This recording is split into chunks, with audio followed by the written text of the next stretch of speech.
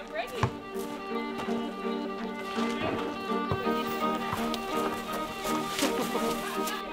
You got new ones?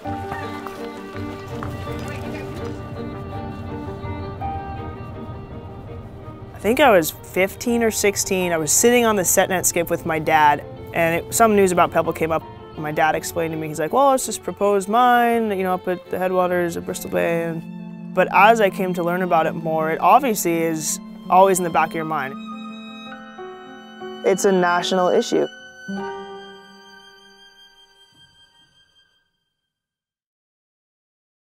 This is WAB 970, the Alaska Department of Fish and Game in Dillingham, with an announcement regarding commercial fishing in the Yup'ik district. Harvest was 200,000 sockeye salmon yesterday. I was up giving a talk. They asked me, so are you like the god of this? And I said, no, I'm more like the Lorax. I speak for the fish, and it's my job to make sure they're here for my children's children. Yeah, Bristol Bay is the pinnacle for salmon fisheries in Alaska. We have unperturbed areas for all these fish to go to and spawn. You think about other places around the world where they've had salmon, and most of them have met their demise due to overfishing and destruction of the habitat. You've never seen beautiful land until you've seen Alaskan wilderness in the peak of summer. And then when you go into the streams that surround the lakes, you can see hundreds of thousands of fish just swimming red in the water, and it's a beautiful sight.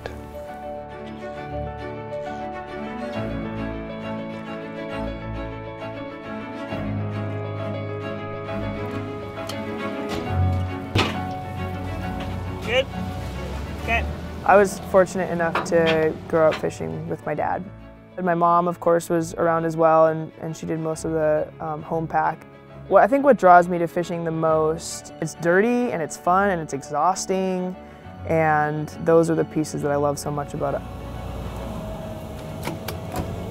When fishing's slow, it's slow, but when it's good, it's hectic and it's a buzz. Everyone's just like slamming and jamming and picking fish and selling fish. You can't stop and you stay, and sometimes it's 20 hours and sometimes it's 30 hours. It's a really upbeat, energetic time with a huge crash afterward. It's incredible.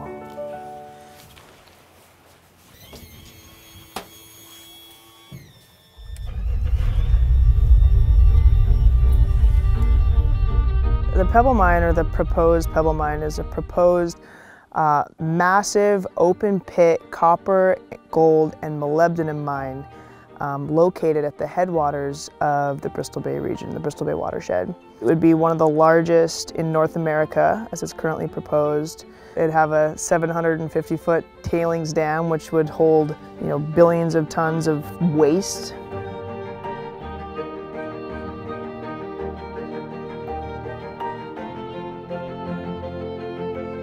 The tailings that result from mining is what worries me the most.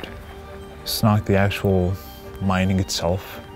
It's how they're going to contain the chemicals that they need to extract the gold. That mine is going to have toxic ponds that are going to have to be watched 800 years from now. Over 85% of the people of Bristol Bay oppose the mine going in because it may affect the water quality and the habitat that fish live in. Absolutely, we need jobs in Bristol Bay, but we're not willing to trade our habitat, our fish species, for jobs. Give us clean jobs. To introduce Ben Blakey next. I typically don't like to think of Bristol Bay just in terms of money. I mean, Bristol Bay brought me my family. When you're talking to the legislators and the folks who are making these decisions, oftentimes they just want to hear about the dollars and cents. To counter that, I mean, I might suggest talk about what we're doing. Right away, all right. Yeah. Well, see you later, Steve. Take care, man. Good luck tonight. See you. Northline Seafoods, we're a primary processor of wild Alaskan salmon based in Bristol Bay, Alaska. We specialize in freezing fish quickly at very low temperatures. There's a good size, perfectly iced king, which we'll freeze this down to -40, and it's gonna make, I don't know, probably some wedding party happy in a couple months.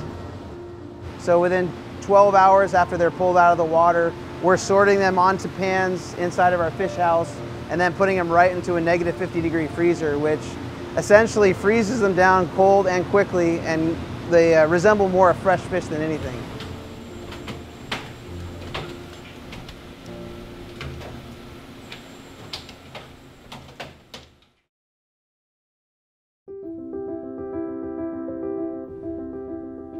I think Pebble Mine woke up a sleeping bone in Bristol Bay. I think the people of Bristol Bay will step up, 100 years from now, we'll still be in the fishery. A lot of people benefit from wild salmon. A lot of people benefit from clean waters, no matter where they're at. People across the U.S. need to be the decision makers. They need to weigh in. It's important for folks to be educated, at least, about the aspects of this project and the benefits of the Bristol Bay Salmon Run. I know how resilient and how strong-willed and how committed the people who live here are to ensuring that this place remains what it's always been. So this is the last great wild sockeye salmon run on the planet.